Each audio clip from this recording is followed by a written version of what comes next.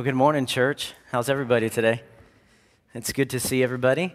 Good to see some smiling faces. And man, it's always a privilege to be able to share the Word of God, whether it be at your home church or a church that you're called to be a part of. And so thank you for having me here today. Just kind of share a brief history of myself. My name's Damian. I know Pastor Barry was having a hard time pronouncing my name, and he was joking with me earlier. I come from a very Italian, very Catholic background. I grew up in Buffalo, New York.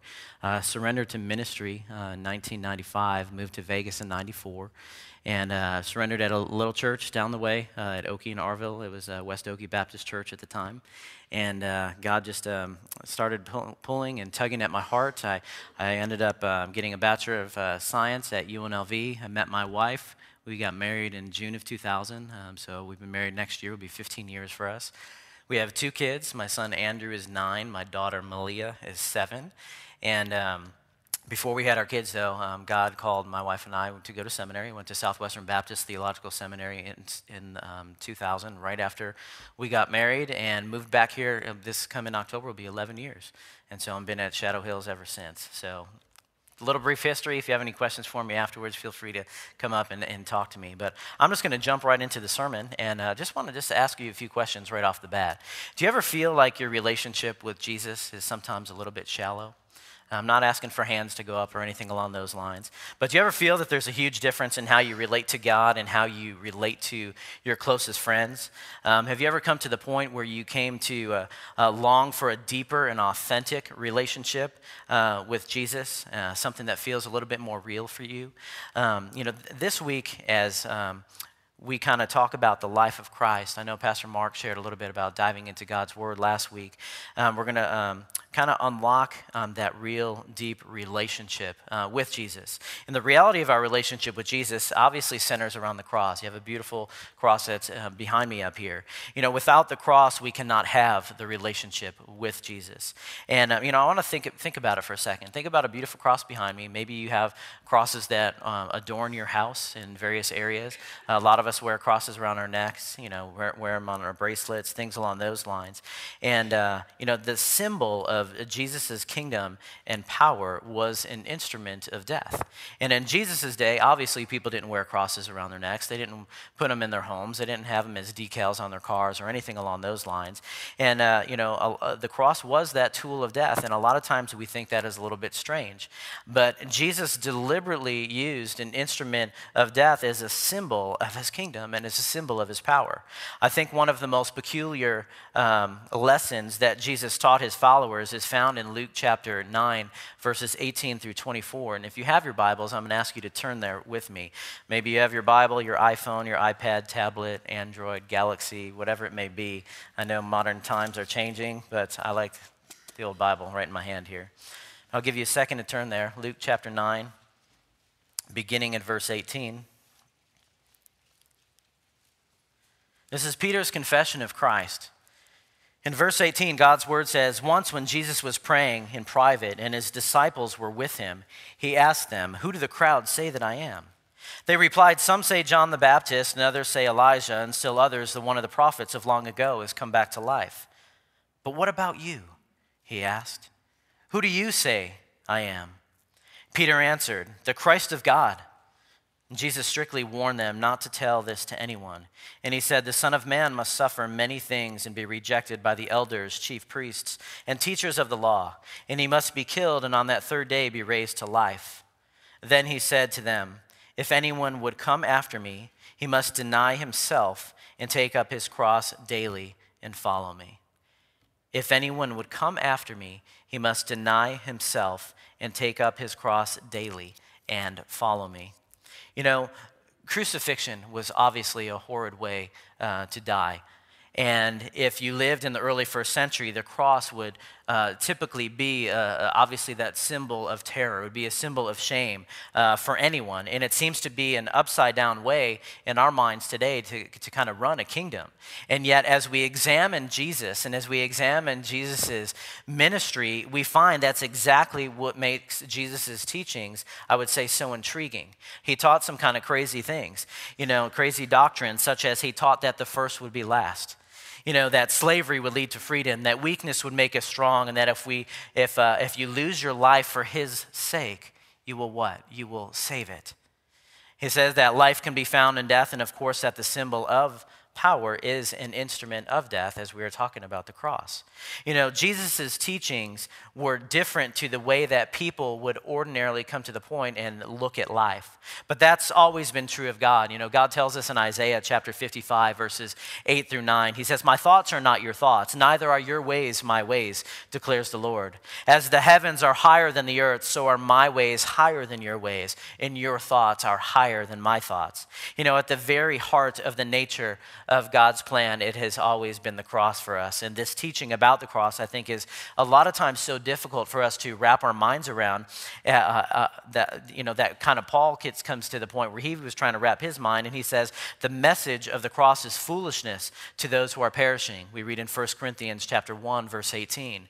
"Those who have not asked him into their heart to be Lord of their lives, they will not have an understanding. They will not gain the magnitude of the cross, because the living God has not been introduced and dwelling within their hearts to help them gain that understanding of who Christ can be in their lives." But before we kind of unpack that, I want to back up a minute and examine the setting of our text this morning. Jesus has just come to the point where he has sent out the 12. He is kind of, he's established his ministry, and he is kind of launching these men out to do some more ministry, for him. So that's happening right now. And right before this, there was the feeding of the 5,000. And Jesus is now at a point where he's just kind of calling his disciples, and he's pulling them and taking them aside, and basically just having a time of group intimate prayer with them. And he finishes his prayer time. He seems kind of, almost to the point where he casually turns and he looks to his men, and he simply just says, who do people say that I am? Who do they say that I am? And he responds, the disciples, they respond, John the Baptist, Elijah, one of the prophets. And you think about it, in that response, all these men had already passed on. And I think we can imagine why the crowds were visualizing Jesus as being one of these great men who had been risen from the dead. He did things that no mortal man could do at this particular time. He was feeding thousands with only a small amount of food. He was healing the sick and spending time with the lame, and healing the lepers, spending time with the least, the sad, the poor. He was raising people from the dead, and things, again, that no mortal man could do at this time. And so the people were reasoning, and so they were thinking in their minds, so he must be one of the great men of the past that has come back from the dead. And I think Jesus allows them to exhaust, I would say, these speculations that they'd heard from the crowds, and then he asks his disciples. He knows what the crowd are saying about him, but then he says, who do you say that I am? Who do you say that I am? And Peter, who's never at a loss for words at times, he simply responds, you are the Christ. You are the Christ, which in other words is you are the Messiah. And if we were to look in Matthew 16, we're told a little bit more about Peter's response, where he says, Peter answered, he says, you are the Christ, you are the Son of the living God. And Jesus replies immediately, he said, blessed are you, Simon, son of Jonah, for this was not revealed to you by man, but by my Father in heaven. That's Matthew 16, verses 16 through 17. As I read this text, I start to get to wondering, why would Jesus come to the point where he would ask the question to begin with? Jesus, isn't he, he's God's son, God's all-knowing. But he wanted this answer to be important to these men. He wanted this answer to be so important to these men. Jesus knows, what the people have been saying about him. He knows what Peter and the disciples believe about him. So again, why ask the question? Because he needed for them to come right out and say it. To take ownership of acknowledging the love, to acknowledging the respect and commitment of the relationship to their master. He needed them to, quote, kind of define the relationship. So if you're taking notes, my first point is that he needed for the disciples to commit to what they believed about him. He needed for the disciples to commit to what they believed about him. Because everything that Jesus came to do hinges on that statement. Everything that Jesus came to do hinges on the statement in Peter's confession where he says, Jesus is the Christ. Everything. It's the foundation of our faith. It's the foundation of the church. And in fact, that's what Jesus says to Peter in Matthew 16:18, again, where he says, on this rock, I will what? I will build my church. On this rock, the confession that Jesus is the Christ, the Son of the living God, I will build my church. The Apostle Paul later writes that no one can lay any foundation other than the one that is already laid, which is Christ Jesus, 1 Corinthians 3:11. And I think this is so significant, and it's more than just a creedal statement or a password that we give along, with a secret handshake when people walk the aisles to come and join our churches. It's a declaration of faith. It is a declaration of commitment, I would say, to Jesus as the Christ, the Son of the living God. So Jesus is setting the stage by getting his men to verbalize this truth. He's setting the stage to getting these men to verbalize this truth. He needed to know that these men who gave up their livelihood to follow, he needed to know that they were committed to him as he was launching his ministry and as he was empowering them to establish their ministry as they were going forth. But then Jesus adds another layer to his teaching, and he says that the Son of Man must suffer. Luke 9:22. Tells his disciples, the Son of Man must suffer many things, be rejected by the elders, the chief priests, the teachers of the law, and he must be killed, and on that third day be raised to life. I started to think again and study and say, why would Jesus say this to them at this particular point? And I believe it was because it was not enough for his men to simply believe that Jesus was the Son of God. The promise of Jesus' suffering and vindication is predicted for the first time to these men as they were establishing their ministry and as they were following their master. The disciples struggle to grasp what Jesus is really saying to them. Jesus gradually reveals the full scope of his work in later scriptures, and I think it's hard for us to appreciate since we are 2,000 years removed from this day and time, but to hear of the Messiah coming, think about it. They're starting to follow. They're starting to do the very things that Jesus is asking them to do. But then having to hear that he was going to leave was hard for these men to understand. But Jesus needed for his men to understand because many doubted. And in fact, many skeptics today still discount the idea that Jesus came for the explicit purpose for dying for our sins. They believe that he was simply a nice man who got caught up with the political intrigues of the day and got himself crucified for his troubles. Even Peter, I think, was tempted to look at Jesus at certain times with his walk with Christ and see Jesus in human terms. When Christ told his disciples that he was going to Jerusalem to die, Peter was appalled. In Matthew 16:22, he cries, "Never, Lord." He said, "Never, Lord, never should this happen to you." Peter even went so far in the Garden of Gethsemane when the Roman officials came to arrest our Jesus. He went as so far as to, strike the ear with a sword and cut the ear off of an official. Peter didn't want a Jesus who would die. He didn't want a Jesus who would die. In spite of a good confession, he still looked at Jesus as just one more mortal teacher at times.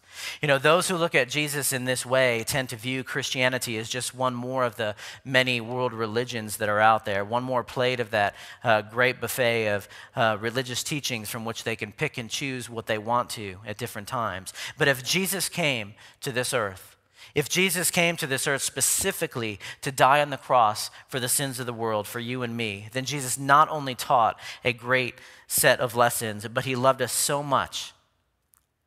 He loved us so much that he was willing to pay the price for our sins and die on the cross. And because he did this,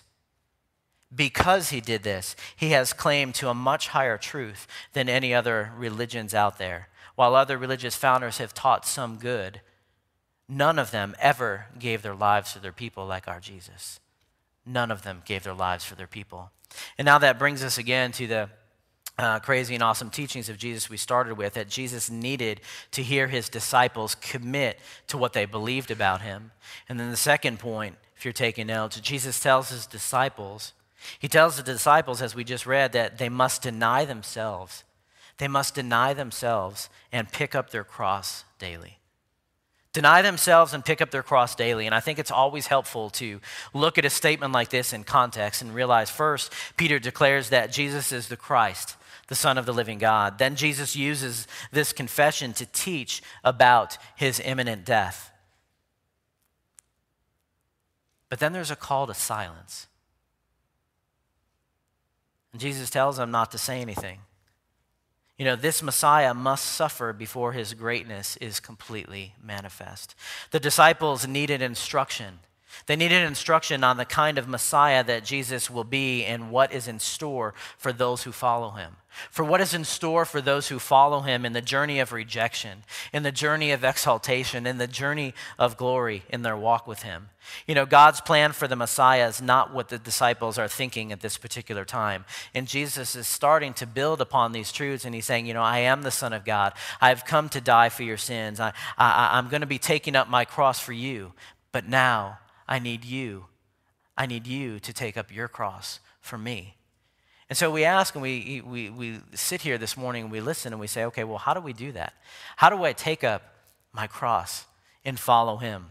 Do I need to erect a wooden cross and have someone, you know, put nails through my hands and my feet? No, that's not what Jesus wanted. You know, the pathway of Jesus, though, if you think about it, in light of where he is going, was hard. You know, Jesus is trying to prepare these men for the journey. And in the original language, it's a continual process of following. It's a continual process of following. It's not a pick and choose, but it is a call to discipleship, to follow and deny yourself in an ongoing state. Submitting to God and following Jesus means walking the road of rejection and self-denial within that ongoing state on a daily basis. You think about the word deny. Deny means to refuse. We must refuse to fulfill our own personal agenda and our own interests, and even our own welfare. We must refuse to manipulate the things and the people around us to gain advantage for ourselves. We can no longer be consumed with fulfilling our own goals. We must be selfless, and we must think of others a whole lot more than we think of ourselves, denying our needs and consulting God for the smallest of details in our lives. We often go to God with the big details of our lives, don't we? But what about those small details of our lives? Jesus desires to reveal to us the Father's will. His entire ministry was based on the premise that he had come to this earth for no other reason than to do the will of the Father. And he expects nothing less from us as his children, but to do the Father's will. You know, have you ever come to the point where you wanted something so bad? No hands need to go up, but where you wanted something so bad that you started praying about it and praying about it and praying about it. And maybe it was 2 days. Maybe it had been a week. Maybe it had been 3 months. Maybe 3 years. Maybe 30 years. But you didn't get exactly what you wanted. Anyone ever been there? If I asked you to raise your hands, I know all our hands would go up. But I want to ask you, in that process of your prayer, in that process of waiting, you know, how did you respond? How did you respond to that? Because I think our response could be a reflection of whether or not you're one who is taking up your cross daily. You know, if you're found moving forward with him and waiting on his timing and accepting and still staying committed, then I would say that you are probably one who is content in taking up your cross on a daily basis. You know, there's a quote by A.W. Tozer, and he described it in 3 things. He said that people who are crucified with Christ have 3 distinct marks. People who are crucified with Christ have 3 distinct marks. Number 1 is they are facing in one direction. They're facing one direction. Number 2, they're not turning back. They're facing one direction, they're not turning back. And number 3, they no longer have plans for themselves. They no longer have plans of their own. You know, I want you to think about that for a couple moments. You know, the Christian who picks up their cross and follows Jesus has decided that their life is not their own. Believers, I think, often get confused by this and act one way in certain situations and tend to act another way in other situations. Act godly in this situation and sometimes tend to act ungodly, in this situation over here. Get what I'm saying? They'll be in church, gather as the body of Christ on a Sunday morning, give of their time to serve Jesus and his church. They'll give of their money to support church and their missions. Yes, they'll teach and sing and go on mission trips, but I've known people throughout ministry who've done particular things like that their entire lives, but they've never actually felt the weight of the cross in their lives. They did what they did because that was what they were expected to do. They did it because they felt they had to, acting one way but not allowing the cross to truly penetrate their lives, to gain the understanding of the weight of the cross. God so desires, our Heavenly Father so desires an active relationship with his people. He's not looking for cookie cutter Christians who are doing the same thing all the time, or people who are saying the right things at the right times. He wants to dig into our lives. He wants to be real with us on a daily basis, but there's one thing that tends to get in the way at times, and that one thing is ourselves. I want you to take a moment, watch this short video, and get an outstanding picture of, I think, how we often tend to treat our Heavenly Father.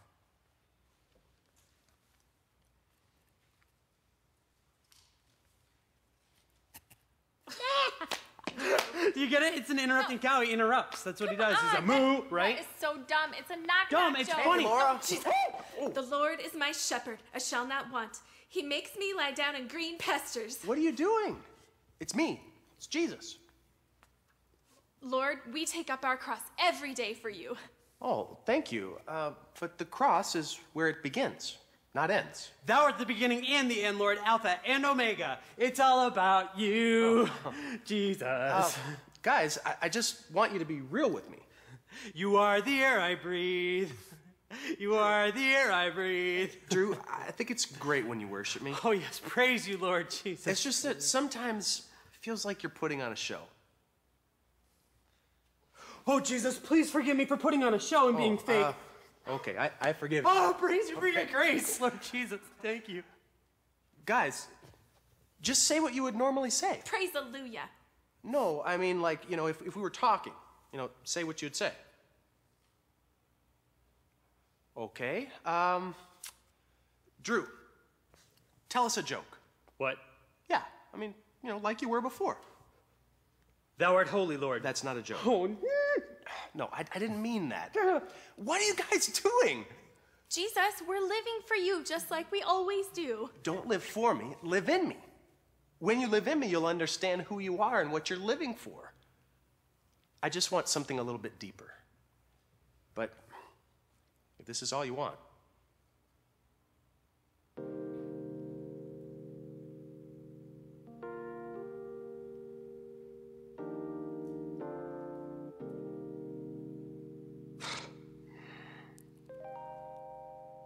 I think it's a good video. I think, unfortunately, it hits home sometimes. But I love in that video where he says, don't live for me, live in me. He says, don't live for me, live in me. Are you consumed with our Lord and allow Jesus to live in you? Is your identity found in him? Do you understand that after accepting him as Lord and Savior of your life, that your desires should decrease and his desires should what? They should increase. But we cannot know those desires if, like Pastor Mark shared with you guys last week, we must be men and women that are spending time studying God's word. Because what happens when you study God's word? You start learning. You start growing. You learn about him, then you're able to learn to what it means to be committed to him, to deny yourself, to take up your cross, to hear that still small voice of the Holy Spirit moving, guiding, and directing as it should. You'll have that greater understanding. We need not just play the part. Ask yourself, are you the same person in church with Jesus as you are in the workplace with Jesus? Are you the same person in church with Jesus as you are in the grocery store with Jesus, as you are driving the streets with Jesus? Are you living in him, allowing his identity to shine through you, giving him your all? Because when we come and when you understand your commitment to him, you deny your desires, you take on his desires, and you then understand if you're taking notes as we go into the third point, that our identity in Christ comes from understanding the weight of the cross. Our identity in Christ comes from understanding the weight of the cross and identifying with Jesus. You know, there was a certain businessman that was visiting in Eureka Springs, Arkansas, and he was visiting and going to one of the Passion plays there. They did an awesome portrayal of the life of Christ, and afterwards he started to go mix and mingle and meet with the crowds, and he was intrigued by the guy who played Jesus, so he started to go talking with him, but he was distracted as he was talking with him because he saw the cross that was kind of laying on the ground there. And so he kind of gave his camera to the actor, didn't care about the conversation anymore, said, "Hey, I want you to take my picture with the cross." So he lifts up the cross, and now the cross was not a light cross. It was a heavy cross. He's kind of grunting and lifting, and he got to the point where he's like, why is this thing so heavy?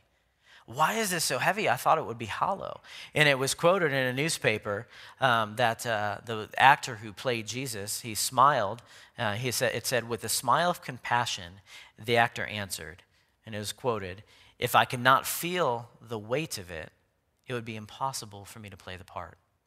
If I could not feel the weight of it, it would be impossible for me to play the part." The actor had to come to the point where he felt the weight of the cross. And you ask, how do I do that? How do I feel the weight of the cross? Can you identify with the weight of the cross? After Jesus' trial and after he'd been beaten and mocked by the Roman soldiers, they put a cross on his shoulders. They forced him to walk the streets of Jerusalem, to the place of his execution.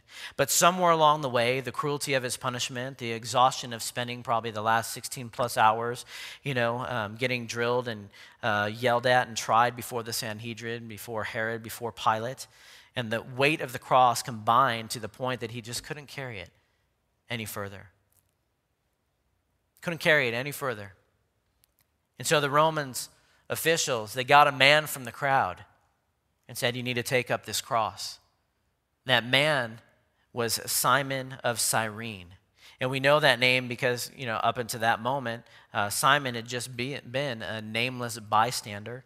He was just part of the crowd. But once he carried the cross, his life changed. Once he felt the weight of the cross as he was walking up that hill, it had such an impact on his life that he became a follower of Jesus. And not only him, but we read in Mark that his sons Alexander and Rufus were affected.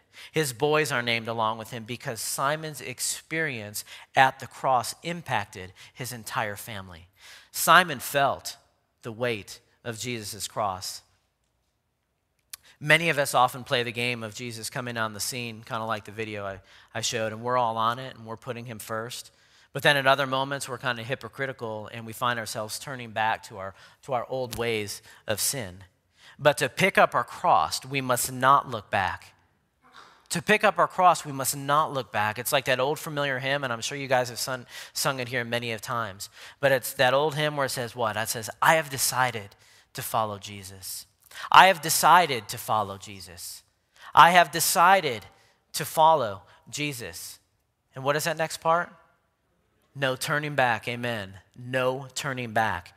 It's like the quote I shared with you about Tozer, facing one direction, not turning back, and no longer having plans of our own, but having plans of what the Father has for us, understanding what it means to take up our cross. As we move into a time of decision and commitment, I just have some questions for you to ponder.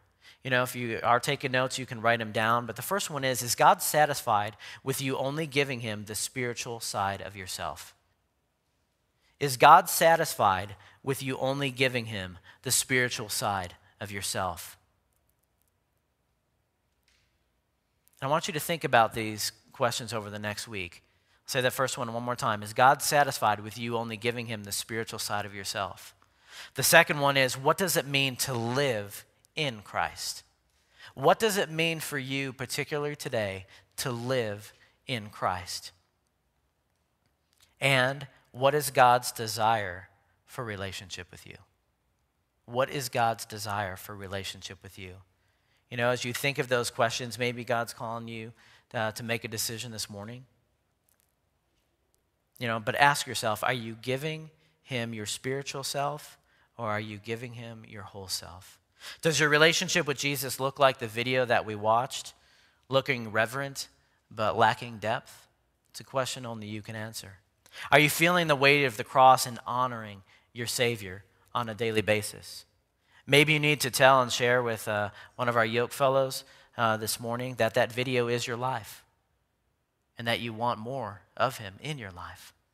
You know, are you committing to his ways and denying yourself and understanding that your identity is not in yourself, but your identity is in our Heavenly Father?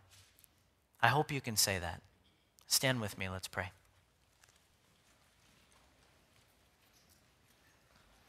Heavenly Father, Father God, we just bow our heads in our hearts and we just thank you so much for this time together today. Father, I pray, Lord, that we would understand that our whole purpose of our walk with you is to glorify the name of Christ, to lift up the cross. And that is the message of the cross, the emphasis of the cross, the Christ of the cross. Father, I ask that you give us strength and to commit ourselves to what the cross stands for and to be reminded what is at the core of our life. And that is our commitment to you, Jesus, and to you alone. Father, there might be some people here this morning that have never placed their trust in you. Father, I pray that you would give them wisdom and that you would give them encouragement and strength to come forth and possibly meet with one of our yoke fellows to learn what it means to have that personal commitment with you. For those who need a fresh start, Father, I pray you'd give them strength to put you first. Maybe someone needs to spend time at these steps just crying out to you, saying they want more depth in their relationship with you. Father God, I just pray, Lord God, that for those of us who are believers in you, that we would continue to live in you. And may we allow you to live through us, to shine your light in this world of darkness. Father God, I pray that as we close this time, Lord, that if anyone does need to talk to one of our yoke fellows, that they'd come forth as this song is sung. And Lord Jesus, we just thank you so much for who you are within our hearts and within our lives and all that you could be in someone's heart and life. And all God's people said, amen.